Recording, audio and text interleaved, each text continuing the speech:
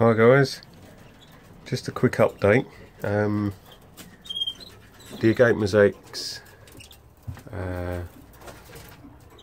we've got some some chicks that are virtually about to leave the nest, and these three, I had a problem with the hen.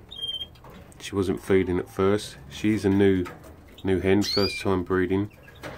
It's the daughter of that bird from last year. I had to hand feed these at the start, but since then she's really picked up, and as you can see they're really not far away from fledging. So yeah, hopefully in the next couple of days these are leaving the nest. And pair number 2, this is their second round. First round 3 out of 3. Really like the hen. She's a bird that I had from last year. Never had a problem feeding chicks. And as you can see, 4 in there, really coming on. Won't be long now.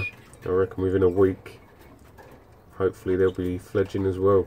Some interesting markings on a couple of them on the head. Never had them before out of the nests that I've had this year and last year, but we'll see. So going well with this pair. 7 out of 7. Not bad. Okay. Bye for now.